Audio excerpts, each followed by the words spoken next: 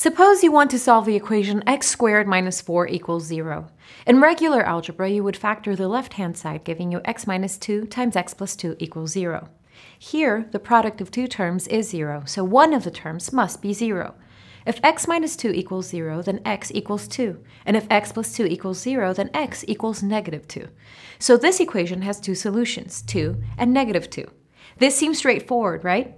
But to solve this equation, we used a big assumption, that if the product of two terms is 0, then one of the terms must be 0. In abstract algebra, this isn't always true.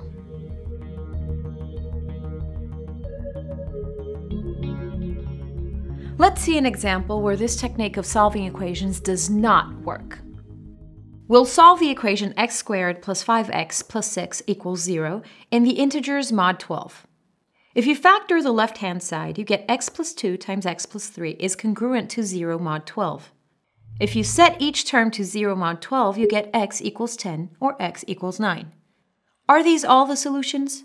Since there are only 12 numbers in the ring of integers mod 12, let's go ahead and check all possibilities. We'll plug in 0 through 11 into the polynomial x squared plus 5x plus 6 and see what we get. If you plug in 0, you get 6, so x equals 0 is not a solution. If you plug in 1, you get 12, which is congruent to 0 mod 12, so 1 is a solution. This is interesting. Here's a solution to the equation that we did not find by factoring. Plugging in 2 gives us 8. 3 gives you 6. And let's quickly fill out the table for the remaining numbers. We see this equation has not 2, but 4 solutions, 1, 6, 9, and 10. Factoring only identified the solutions 9 and 10. So what went wrong? To see the problem, let's take a closer look at the equation. After factoring, we have x plus 2 times x plus 3 is congruent to 0 mod 12. Setting each term to 0 gave us 2 of the solutions, 9 and 10. But why did we miss the other 2? To see why, look what happens when you plug in 1. This gives you 3 times 4, which is 0 mod 12. And if you plug in 6, you get 8 times 9, which is also 0 mod 12. We now see the culprit.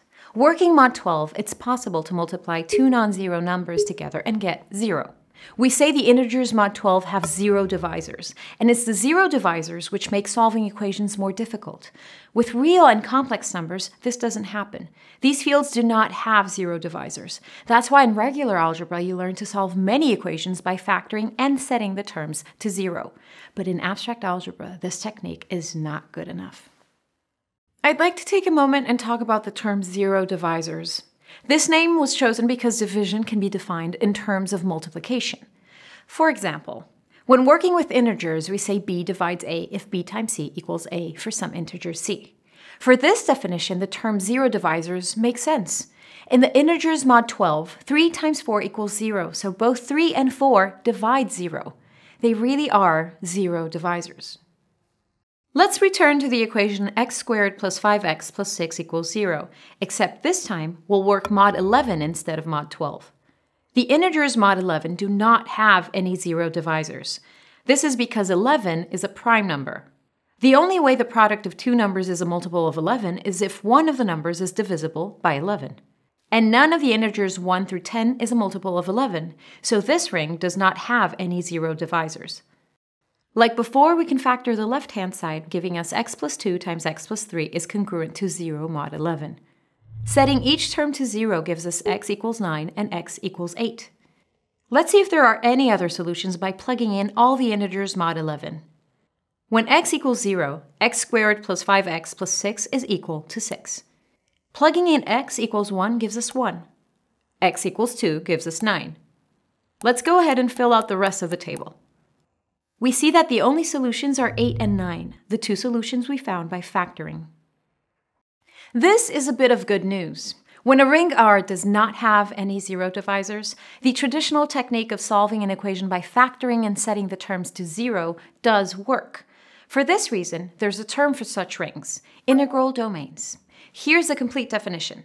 An integral domain is a commutative ring R with a multiplicative identity 1 and no 0 divisors. A natural question is, why do we require an integral domain to be commutative? After all, it seems that the most important thing, at least for solving equations, is there are no 0 divisors. One reason is when the idea of an integral domain was developed. Much of the focus was on generalizing the integers for use in number theory. Hence, the word integral, an integral domain. There is, however, a term for an arbitrary ring with no zero divisors, a domain. But you'll encounter integral domains more frequently. Integral domains have another useful property, the cancellation property. Suppose you want to find the solutions to the equation 2x equals 6y. Your instinct might be to first simplify this by dividing both sides by 2, giving you x equals 3y.